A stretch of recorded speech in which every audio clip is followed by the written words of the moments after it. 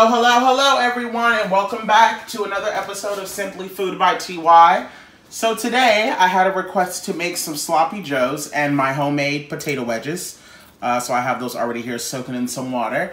But look, this is the thing. Sloppy joe is such an easy dish to make. But I think the man-witch stuff that comes in tin cans is absolute trash. So I wanted to show you guys how I make mine from scratch. So I have, of course, the ground beef here. You can use ground chicken, you can use ground turkey, you can use whatever you would like. For seasonings, I have garlic powder, cayenne powder, onion powder, seasonal salt, and as you guys know, I pretty much put slap your mama seasoning in about damn near everything. I have one large green pepper here that's been chopped and minced. I have a half of a large yellow onion, and then one packet of sazon. So that's pretty much all of the seasonings. As far as the wet ingredients, I use barbecue sauce, I use ketchup, and I use mustard. The best thing about doing it this way and not using the man-witch, you have the ability to control how salty you want it, how sweet you want it, how tangy you want it. You can vary pretty much on all of the seasonings as well as all of the wet ingredients. For the potato wedges, those are pretty much simple. We're just going to put some seasoning and some flour, get a little egg dredge going, put it in the egg, put it in the flour, throw it in the grease, you got yourself some homemade wedges. But we'll get to that later. So for now, let me go ahead and get my pan nicely heated up, and then when we come back, we'll be ready to cook. Alright guys, we are back. So what we're going to go ahead and do now is go ahead and start to sweat out the green pepper and the onion. I already have my pan heated here. So I'm just going to take about 1 to 2 tablespoons of butter and just going to throw that right into the pan.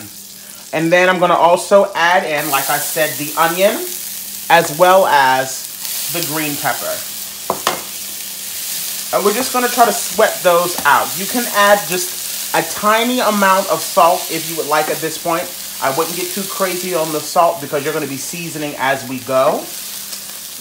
But, you know, adding the salt, just a pinch of salt, helps the sweating process. So we're just going to add just a little bit of salt, not too much. And then you can go as heavy as you would like on the black pepper. This is the thing, guys. When it comes to cooking, I know for some people, they feel very handicapped when it comes to cooking. So they need exact measurements for absolutely everything. But this is the thing. Cooking is all about cooking with soul and cooking with love. So as I record, you know, and do more and more videos, you guys are probably going to start to notice that I'm not going to be giving a lot of measurements because I don't want you guys to get fixated on needing to know measurements. You know your palate. You know what is too salty. You know what is too spicy. And you will start to learn how to eye your seasonings. You'll be able to know, okay, that beef doesn't look like it has enough pepper in it. That fried chicken wasn't golden brown this time, so I need to add more paprika the next time. You know what I mean? You'll start to learn those things. So as I continue, you know, to post these videos, you know, if you guys have specific questions about measurements, you know, by all means comment and, you know, leave, you know, a message in the comment section below. And I can always, you know, email you guys exact measurements if that's what you need. But I won't be too fixated on doing that while I'm cooking live. So I'm going to let those sweat down for about 2 to 3 minutes just so they can get nice and tender. Because I'm not really too keen on onions or green peppers. But what I've noticed as I've gotten older, if I really let them cook down a little bit, I don't mind it. Because it does give a fantastic flavor to your ground beef. And that goes for spaghetti, that goes for burgers, whatever. Like when I want to cook burgers on the grill, I do add green peppers and onions, but what I do is I cook them all first, and then I let them cool off, and then I add it to the mix. But that's, you know, a whole different video. Alright, so like I said, I'm going to let those sweat out for a few minutes, and then when we come back, we'll be ready to add the ground beef and all of our seasonings. See you soon. Alrighty, y'all, we are back. So like I said, I've let these sweat off for about 2 to 3 minutes. Just to sweat them out. I'm not trying to saute them. I don't want to fry them. Just want to cook, you know, cook them down just a little bit. And it smells fantastic in this house. So what we're going to do now is go on ahead and add in our ground beef, or like I said, whatever type of meat you would like. It can be ground chicken, it can be ground turkey, whatever you would like. So we're just going to get all of those peppers and onions incorporated. And then we're going to start adding in our seasonings. So first, let me just give this a little mixing. And you know, guys, I just wanted to say something really quick about ground beef. You know, I know a lot of people are really particular when they get their burgers and, you know, and they get their steaks and they want them rare and medium well, and you know, stuff like that. So when I was in cooking school, I was always told that you should absolutely never get anything ground beef not well done.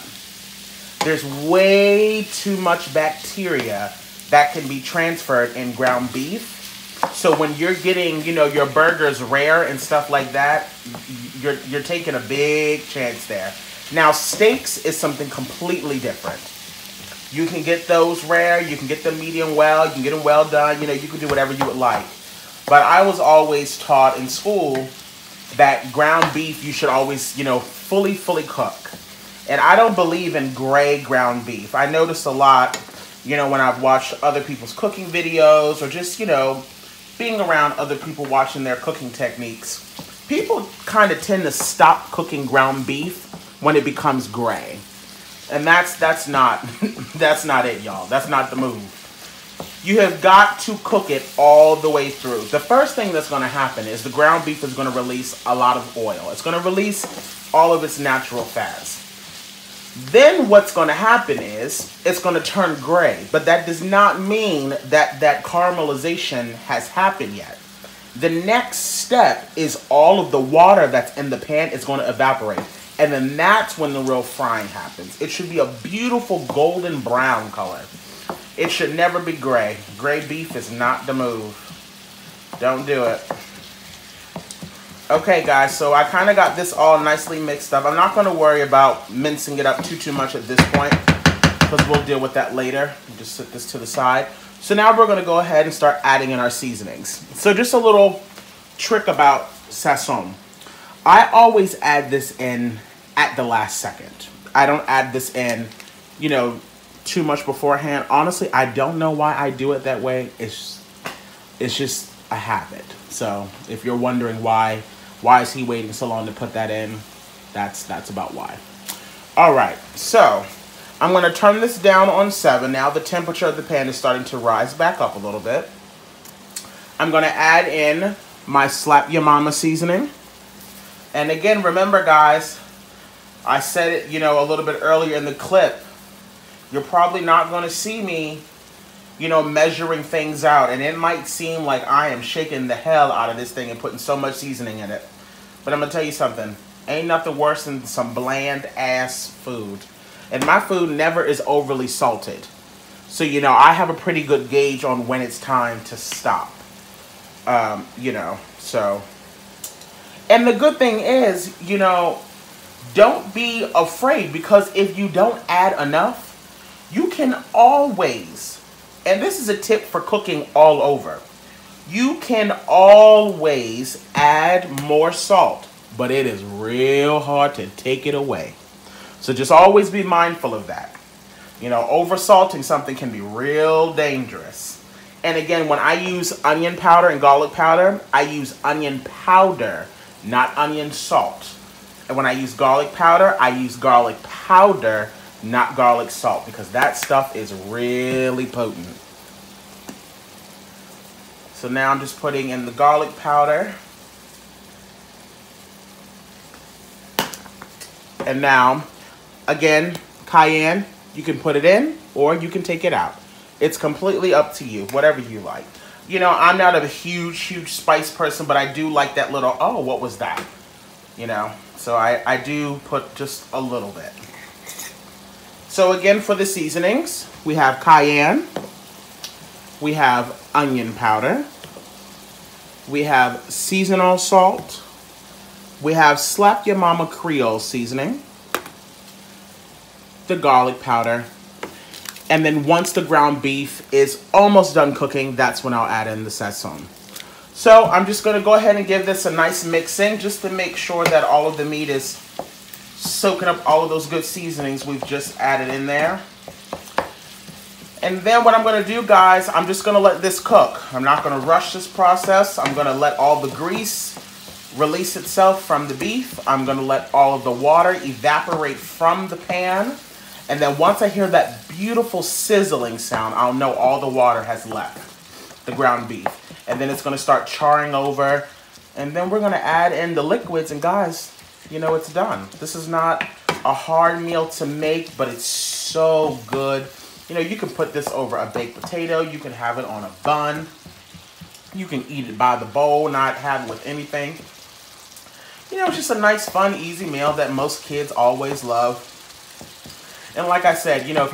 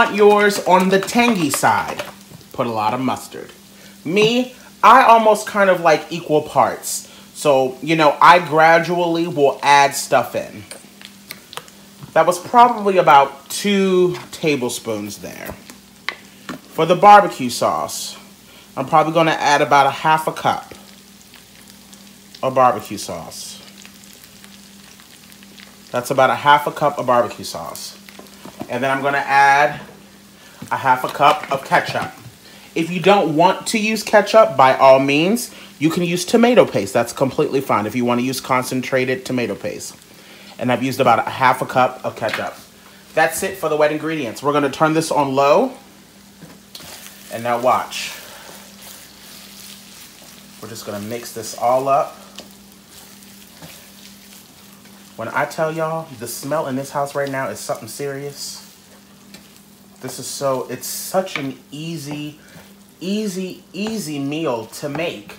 And it's so much better than using that tin can stuff. I think it's called Manwich. This just everything in this just tastes fresh because, you know, you're adding in all of the ingredients yourself. And then, like I said, you know, you can keep tasting it and see if you want to add more ketchup, or if you want it sweeter, add more barbecue sauce. If you want it more on the tangy side, you can add more mustard. This is also a good time for you to start tasting it to see if you need any more salt. You know, this is around, because we're in the home stretch for this part of this video. This is pretty much done at this point. We're just gonna put a lid on this, put it on low, let it cook for maybe another 10-15 minutes. And guys, we have homemade sloppy joe. So let me just give this a quick tasting really quick, just so I can check to make sure I put the right amount of wet ingredients in. Jesus. You know what? This is that little kickback of cayenne. The slight bit of tanginess from the mustard. That was just about right there. So that's it. I'm gonna pop a lid on this, let it cook for about another 10 to 15 minutes on low, and the sloppy joes are done. I'll give you a closer shot up of this when we get towards the end of the video. So for now, I'm gonna sign out, and I'm gonna get us ready so we can start making our potato wedges. See you soon. Alrighty guys, we are back, and now I'm about to go on ahead and start my potato wedges. So really quick, I went ahead and measured out this stuff because I know y'all are gonna ask. So I said, let me just go on ahead and do it now.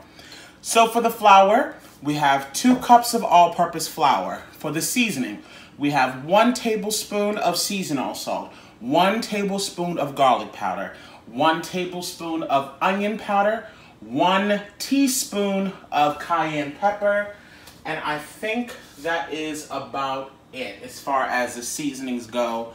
For that, I have 3 large eggs here.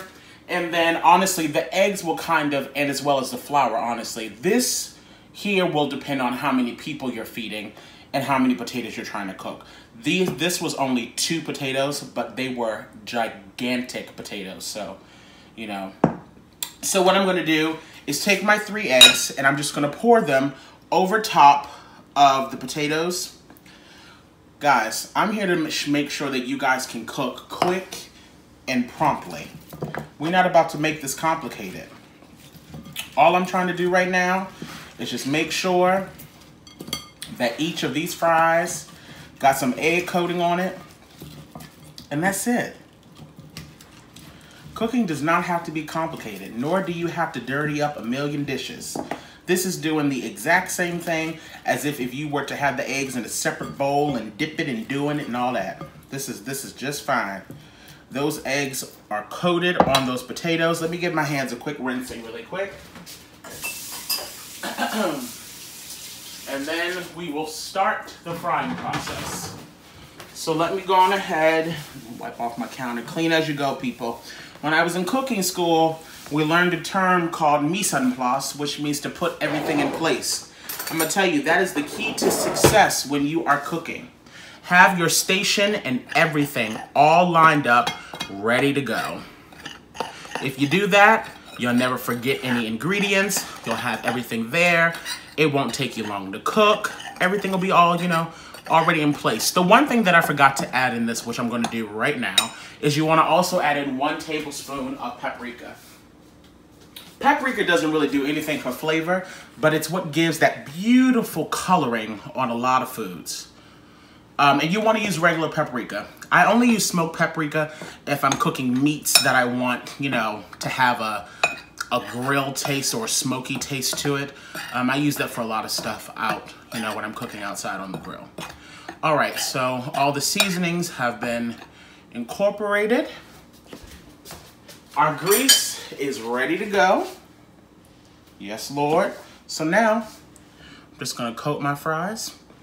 Now, if you have the time, you know, and you have time to spare, a good tip and trick so that you can get a double coating on these, Once you put the flour on them, put them on a baking sheet with parchment paper and pop them in the fridge for about 20 minutes.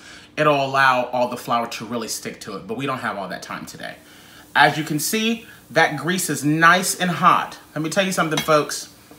The easiest way to get yourself burned when you are cooking with oil is to play around with the grease. All you gotta do is just put it in there. Don't go playing in it. Don't go, just throwing the damn thing in the grease because then it'll splash everywhere. All you gotta do is just simply sit it inside, and it's just that easy. You'll never get burned. Shake off that excess flour and just pop them in there. Make sure your potato has some of that egg dredge on it. Shake off the excess flour, pop it in there. If you have to, mix up your potatoes a little bit, just to make sure you're getting some that has, the egg on it. And that's pretty much it, folks. This is really simple. When they're done, when they come out, if they're not salty enough to your liking. Now, see what I just did there? That was ignorant. Don't do that. Don't ever just let something just drop into the grease. Because, see, that's how you get damn house fires. So don't do that. But what I was about to say was, if it's not salty enough to your liking, you can always, put some Old Bay seasoning on them to top them off afterwards, which is always delicious. I'm from Maryland, so, we put Old Bay on damn near every damn thing. I'm only going to put maybe one more potato in here.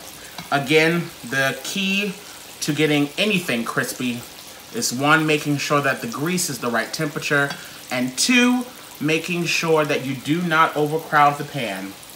Because as you add everything in, the temperature is going to slowly but surely continue to drop. So I'm going to let those fry. When I come back, I'll show you what they look like when we take them out. And then we're going to wrap this video up. I'll see you soon. Alrighty guys, welcome back. So what I'm going to do now is take the last set of these wedges out of the grease. They've been in there for about 10 minutes or so. It kind of just depends on how thick you cut your potatoes, on how long they're going to take to cook. These are pretty big potatoes, so I let them kind of stay in there for a decent amount of time. So I'm going to show you how these look, and then I'm going to make a nice plate for you guys to see, and then that'll be it for today. All right. So as you guys can see, those are the wedges. They are nice and crispy. And this is what I was talking about when you use the paprika. It gives that golden color to your potatoes. So let me make a plate for you guys, and then we are all set. So I have 2 potato buns here that I've toasted. And we're just gonna put some of our sloppy Joe mix right on the top. Like so. And then just put a few of our wedges that we've just made on as well. And when they come out, guys, you can put, sprinkle a little bit of Old Bay on the top of them, just to give it a little bit of an extra flair. And that's it. There are my homemade sloppy joes and potato wedges. All right, thank y'all once again so much for tuning in today. Make sure you like, share, and subscribe. And if you have any suggestions, leave it in the comment box below. And I will see you guys next time. Bye.